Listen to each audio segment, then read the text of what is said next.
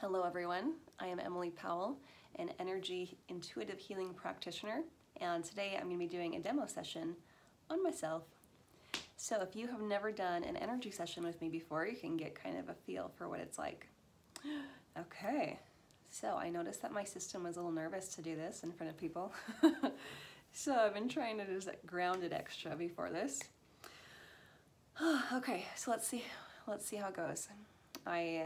I'm going off of just whatever comes up as top priority. But first, let me give a little bit of info. So at the beginning of a session, I'll check in to see if the system needs help getting into a state where it can release and process things well. And then I ask the system if there's any top priorities, any urgent fires that it really needs taken care of first. It's gonna be the most productive thing to do. And then after that, when it says like, okay, all right, I'm ready, let's do this, then I'll typically ask if there's a top priority coming up that the system is going to be most productive. So I'll ask a client what they'd like to work on. Sometimes they might say, I have some knee pain going on, I also have a rash, and I'm feeling nervous about a job interview next week. Then I'll make a list of that, and I'll ask the body if it happens to have a priority of which order it needs to work on those things, because sometimes it will. Sometimes what's causing the rash is also causing the nervousness for the job interview. And so the body, it's kind of like an umbrella issue that's causing this issue and this issue. So the body, if it knows that something's going to need to be done first before working on something else, or that it would just be faster, then it will say, ooh, this is top priority, start here before working on these other things. So that is what I'll be doing here as well. All right, so I use muscle testing, applied kinesiology. I like to do ring and ring method, so I'll just be doing that down here. You might not be able to see. And I also use intuition. So let's dive in. Emily as the client. Okay, I'm centered. Anything else I need to do to get centered? Okay, ready to go. All right, are there any top priorities, urgent priorities? No. Okay. Is there anything that would be helpful to do before going into a topic or an issue? No? Okay. I did center and ground before this, so my system's right ready to go. I have at times had clients come in who are very ungrounded, not aligned in their system, not in their body, aura, all kinds of things, not in a centered state where their body can process things. And so sometimes that's like the main focus. Like we need to do work to help get them present. Because if we're not centered, then even, let alone releasing any baggage from previously that's kind of cluttered up our system like gumballs, like a gumball machine, if you watch that video. So let alone trying to release old baggage and get rid of it, if the system's not centered, it's not going to be able to do that so well. Plus, new things, everyday life. If a new experience has come in, that's like, oh, this is really stressful or scary, having a hard time processing this, if we're not centered, it's not going to process as well. Okay. This is my first time. I noticed that YouTube also has lives. I thought, oh, I could do that. But that feels even, I don't know, maybe I will. Maybe I'll do that next time. Okay. All right, so, okay, no urgent priorities, so now let's tune in. Can I work on whatever issue I want? No, there is something that's kind of more pressing that's gonna be best. I always trust the body. If it says, trust me, we really should go over here first, then I'll do it. Okay, so is this something I've been working on? Yeah. Okay, so I'm just gonna go through a list in my head of topics that I've been working on processing. Okay, teamwork. Is there anything else I can work on before that? No, okay. All right, so let's dive into teamwork. Okay, so what needs to be done here? There's obviously something, some baggage or something that's not going well with teamwork. Okay, having certain ideas come to mind of which areas in my life this applies to. Do I need to know more about other areas? No, so there's just a few areas really where there's some glitches and some baggage around teamwork. Okay. So I need to understand, it feels like I need to understand more about it. So I'm just gonna go through a list in my mind of where exactly the issue is with teamwork. Is it safe to do teamwork? Yes. Is it okay to do teamwork? To be collaborating, working in a team? Yes. I'm just gonna go through a list here of different areas where blocks could be. Do I want to do teamwork? That's like a little bit, but mostly no. Okay, so some part of my system doesn't want to do teamwork. Do we need to start there? No. Okay, so I've made a note of that. Is it going to be okay if I do teamwork? Yeah, mostly. There's a little bit of weakness there. Do we start there? Yeah, okay. It's coming up at like 70%. That 70% of my system feels like it's going to be okay if I engage in teamwork in this area of my life. And there's a little bit that's like, I don't know, I think it might not go well. I think it might not go well. Yeah, that test's really strong. Okay, all right, so should we do goal questions or issue questions? Goal questions. All right, so in order for me to experience fantastic, synergistic, smooth, uplifting, beneficial teamwork in this area of my life, does something need to get released or added or understood? Released. Okay, so is there some root underlying imbalance that can be released from my system in order for it to be more okay with doing teamwork, in order for me to get to that goal of it being smooth and being able to fully engage? Yeah, okay, do I need to identify it? Ooh, I get a no for that. That makes it a little faster. Do I need to know anything about it? Yeah, is it mine? No. Is it absorbed? No. Is it inherited? I've had a lot of inherited stuff come up lately for myself. I guess it's a great season to clear inherited stuff. Okay, do I need to know more? Do I need to know who it's from? Yeah. Okay, I'll do that privately, so as to not make it public. Yep, so I inherited block did how many generations? Just one, okay. All right, do I need to know more about it? Can it clear now? Not quite. So it needs to be known or done in order for this to clear. I need to know that other people also inherited it. Other people, yes. One other person, cool. Do I need to know who? Nope. All right, so can I clear it now? No. Do I have my own portion, matching portion of it, like what I've created? No. Does something else need to get released first before this will be able to release? Yeah. Interesting. Okay, let's make a note of that. An inherited energy block. And it could be a trapped emotion, it could be a belief, it could be, there's all kinds of things, but I didn't need to know. And that's fine. When that happens, I'm good. I don't need the details. I just need as many details as are needed in order to clear it. So it makes things easier. All right, so there's an imbalance that needs to clear before this one. My system will be ready to clear that inherited energy. Do I need to identify what it is? Yeah. Is it in the body code? Yeah. It's an energy. Okay. It's a negative energy, a very negative energy. Do I need to know more? Do I need to know the effect it's having? Do I need to know how long it's been trapped? Do I need to know where it is in my system? Yeah. Above the diaphragm, below, and head space, almost neckish space. On the left side, front, back. Huh. Okay, it's like right around here. Front left portion of neck space. Do I need to know anything else? Okay, can I clear it? Oh, let me double check that. Can I clear it? Yeah, anything else? Huzzah! Let me just check a couple other things if there's anything else that needs to go with it. Okay, yay, I can clear now. Excellent. All right, do I need to do it a certain way? No. Okay, sometimes there's specifics of certain ways the system wants to clear something. So this one's going to be simple. All right, so I've identified it.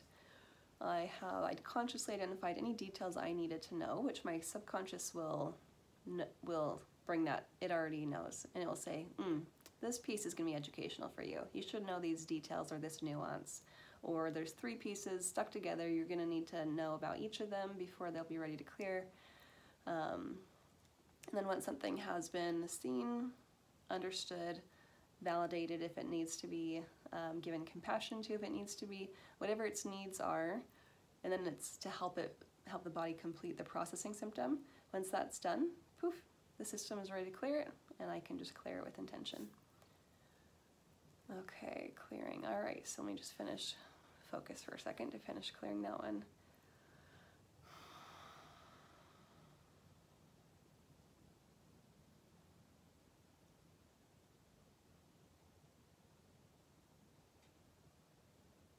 Okay.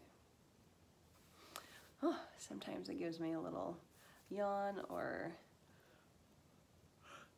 something, a little twitch. Sometimes I'll get a little stretch or contraction, and that's just fine, even if it looks funny.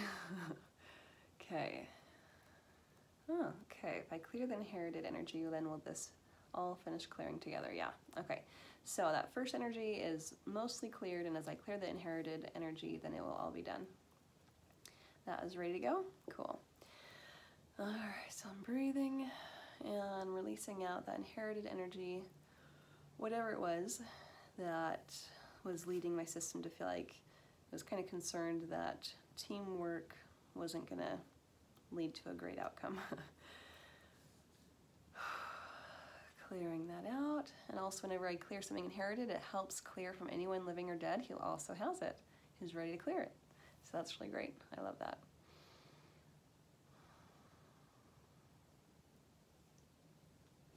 Okay. Often when an energy clears from the system, you'll even feel a little lighter of like, whew, nice, like a little half-pound weight just released. Or sometimes it's like a 5-pound weight. It depends on what you're clearing. Okay, anything else? Okay, yay. All right, is my system 100% happy about that work? Is there any other pieces left over now? Okay, all right, so going back to the question, is it going to be okay to teamwork? It's not 100% yes yet. Okay, so in order, let's go back to my goal question. Visualizing, imagining teamwork being synergistic and great and uplifting and beneficial. Okay, is there any underlying imbalance that needs to get cleared in order for me to arrive at that destination? Yes. Okay. An imbalance, an individual imbalance? No, something I need to understand, yeah. Okay, then let's ask some questions or to tune into what needs to be understood here.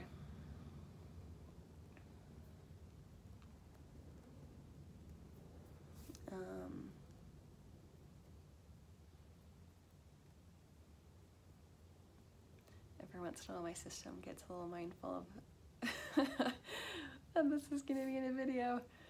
Okay, come back. Just focusing on the energy and the work that needs to be done on this in order to help clear out the limiting energy. Okay, is it perspective, beliefs?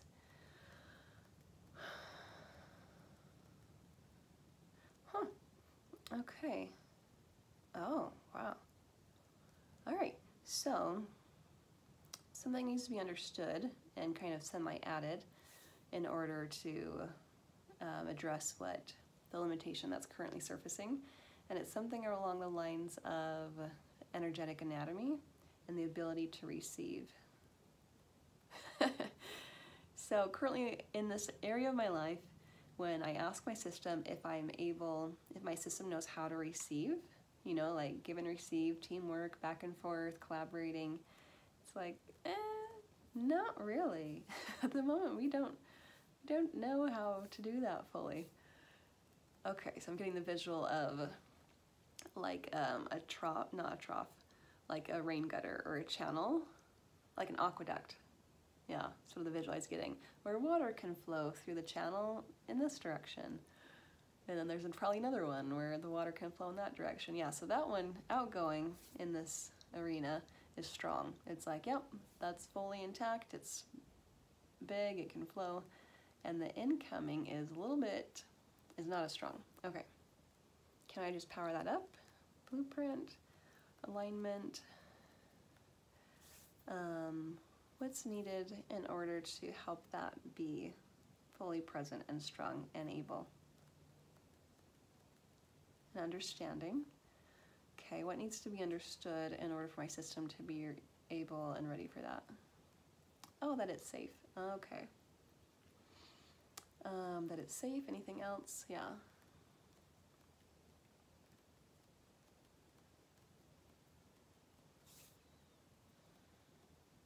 Safe in what way? Like it's safe to receive. Let the water flow. Let water flow this way. Yeah, it's safe. Need more details. It's kind of specific. It's safe. There won't be strings attached. I won't be hurt by it. No. It won't make me weak. It's not a problem. That me receiving energy flow, I won't lose control or power. What is it? Oh, I can kind of feel something in my upper abdomen, some discomfort. So apparently, yeah, whatever has made this pathway kind of weak, it's got a reason why it's kind of nervous. Kind of like, we really don't think that it's safe, that it's a good idea. Okay, let me ask some more questions or intuit this.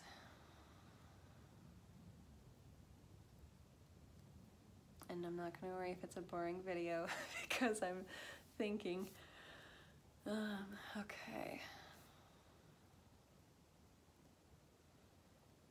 It'll be safe because what's the new perspective or the new understanding that needs to be brought in? Oh, that it's good for both people? Oh, there it is. Okay, anything else? Okay, so the current perspective is like, oh no, if they're giving to me and flowing water towards me, what if they're not gonna have enough? Like, what if that's draining them or depleting them or something along those lines of like, I don't know if it's a good idea for you to send water towards me.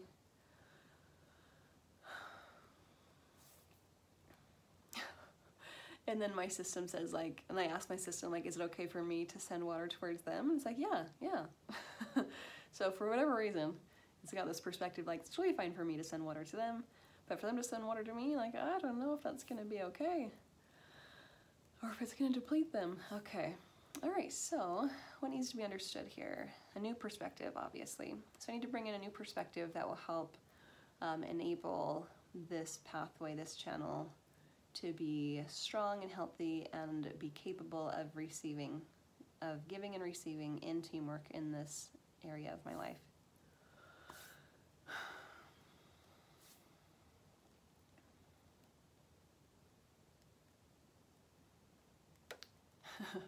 It's so funny. So I can connect into healthier perspectives, I can brainstorm them, and I can muscle test which of them would be nourishing for my system, would resonate, would be healthy for me to have, wouldn't be harmful. And at the same time, I can feel this little piece of my energy field kind of quaking, like nervous knees, of like, what's gonna happen? Or like, you know, obviously it's the part of my energy field that's holding this previous belief of like, in the past we experienced it or we perceived for it not being safe and we haven't seen. I don't know if you guys have experienced that, where like the majority of your system or you consciously are aware of something that's true or that's healthy, but still some part of your system hasn't fully bought in. And that's because it's containing trauma energies that have contrary evidence. Okay, so the perspective is that it can be good for them, that it can actually be great for them, it can be helpful. So this,